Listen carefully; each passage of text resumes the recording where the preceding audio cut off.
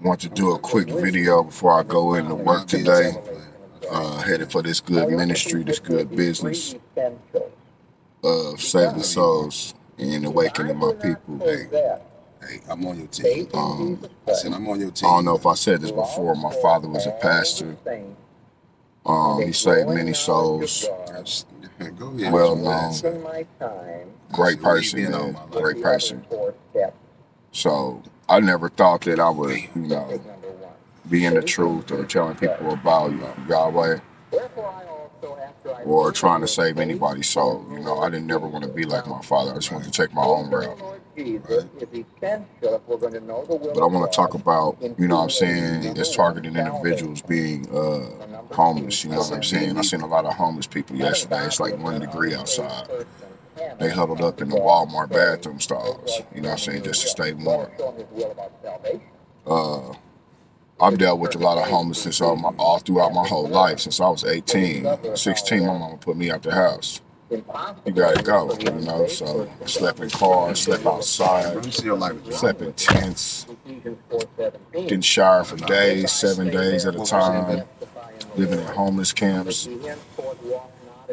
And you gotta have your survival skills together, you know what I mean?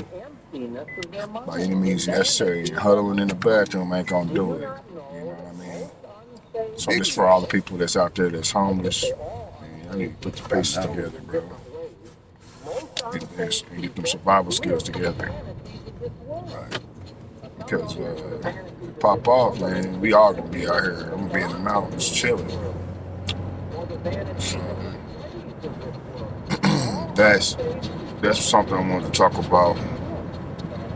Well, at least you let you burn that out. Let me pause it for a second. But yeah, back with it again, man. You know what I mean? No Man's Land, Alabama. Check a look. No Man's Land. The trees. Huckleberry, Alabama. Huckleberry. But I want to share a little story real quick, man. So when I found out the chick was the gang stalker, right? I played it cool. I was like, oh, okay. Yeah, I put the pieces together or whatever. I go outside. I didn't know I was surrounded by gang stalker. I go outside. The neighbors next door was like, you gonna be homeless.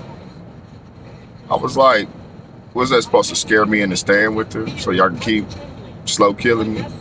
So my reply was exactly verbatim what I said. I said, Jesus was homeless. So what makes me any better to be homeless? So crazy, man. I think one of my earlier videos, I was sleeping in my car. I did, forgot what the name of that video was, but I was sleeping in my car when the video. So, I know something about being homeless. You gotta survive. You gotta do the best you can, man. You gotta take showers at the little homeless places. Sometimes you gotta stop in the bathroom, wash up, change your socks. I've been wearing them for about 7 days. You gotta change your socks.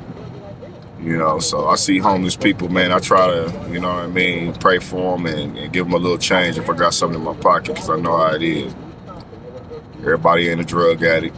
Some people just homeless, man. Society, man. Keep you in that little bondage or whatever, but it's cool, man. Because actually, for homelessness, it builds character, made me stronger. So yeah, I wanted to tap in on that. So if y'all homeless, man, leave a comment below, and let me know about your struggles. Also, man, after this video, man, it's a little screenshot I did or whatever, this video, man, y'all should check this out, man. It was recorded in 1956, and it's gonna blow your mind what it's talking about, so definitely tap in on that.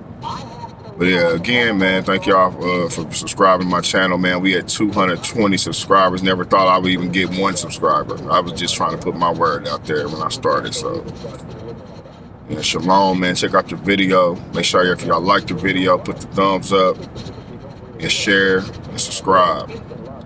It's your boy G-Rock signing off, man. I'm out. When you think of the future, you likely envision the remarkable technologies that you've seen in comic books and films. You may begin to picture flying cars, trains driven by electromagnets, or household robots that will see to your every need. While modern scientists agree that many of these inventions are either unlikely or unnecessary, it may surprise you to learn what the future could actually hold. Imagine being able to share your thoughts with millions of people at once, simply by typing them on a keyboard and sending them through the air. Think of what life will be like when all of the many fixtures of an office, including a typewriter and an entire Rolodex, can fit within a device smaller than a loaf of bread. Consider the vacation plans you could make when a single trip on an airplane is all that's needed to visit anywhere on Earth. Yes, the future certainly looks bright, but it isn't without its darker sides. According to some predictions, obesity will likely run rampant, and political corruption will become so commonplace as to be accepted. People with nothing entertaining or informative to say will broadcast their demands for attention, and once beloved performers will become pushers of snake oil. Perhaps worst of all will be the emergence of a deadly and potentially devastating disease. Think of the last time that you contracted influenza. You were likely bedridden for days, having no appetite or desire to play games. Experts predict that by the year 2020, a new virus will rise, spreading from somewhere in Asia to the rest of the world. And with international travel being available to even the most common citizen, a sickness which would have been contained in years past will quickly spread to all corners of the globe.